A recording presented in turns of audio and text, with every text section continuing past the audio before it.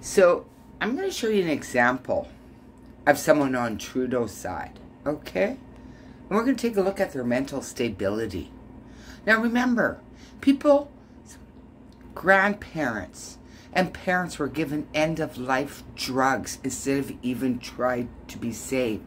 Think about Japan using what I'm not allowed to say, and a population of 125 million only have less than 18,000 deaths. Something strange is really happening.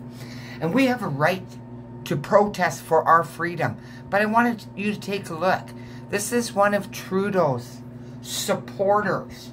Okay? Let's see how Trudeau's supporters act. Get out of my fucking city! The thing is, get out of my fucking city! Hey, fuck you! I lost my mind because I haven't slept in 5 fucking days! It has to fucking stop!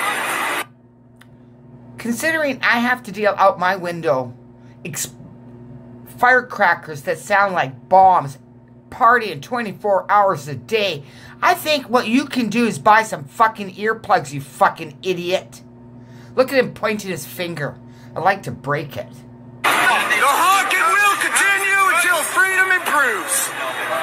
Simple as that. Simple as that. Fuck you. Fuck me? That is Trudeau's supporter, and that is what Trudeau would like to do to all of us. Fuck you. Trudeau's supporter. Boy. And I would love to thank YouTuber